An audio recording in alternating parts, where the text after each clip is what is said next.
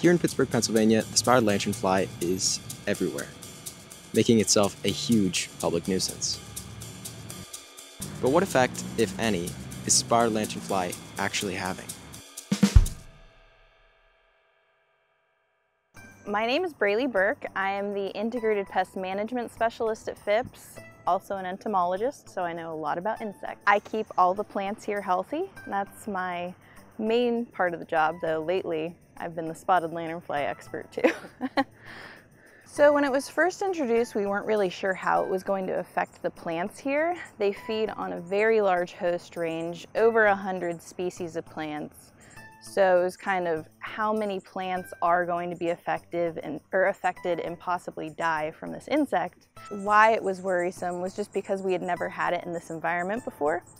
And they do tend to swarm when they feed. They all like to go together, feed with their straw-like mouth parts. They suck the fluids out of the plant, and then they excrete the extra fluids onto the plants themselves, causing them to look sticky.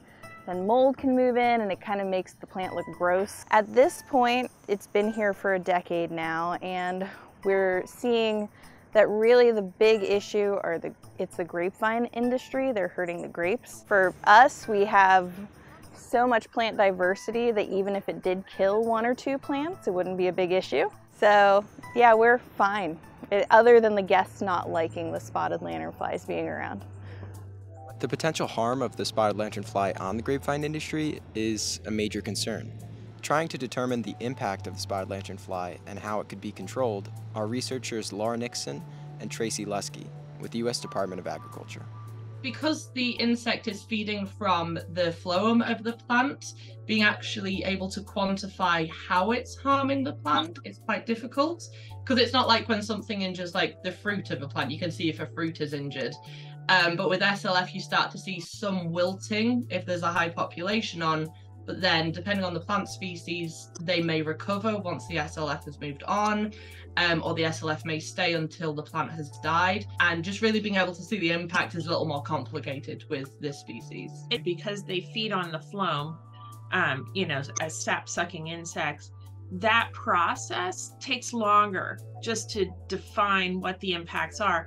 There have been observations of potential yield loss in Pennsylvania on grapevines that have been heavily fed on, but trying to get at that relationship is still, as Laura indicated, that's still an active area of study. Unfortunately, when you have an invasive species, it's like throwing all the balls up in the air, and you have to kind of figure it out, and you're starting from scratch and trying to understand. So it takes a while. There are some potential biological controls out there that are specific for spotted lanternfly, hopefully specific for spotted lanternfly.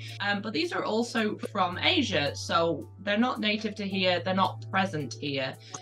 So in order to be able to be sure that these are going to be effective, but also not going to affect any of our native species or important species here, you have to do a lot of research in quarantine with these insects. There are generalist predators that are feeding on lanternflies.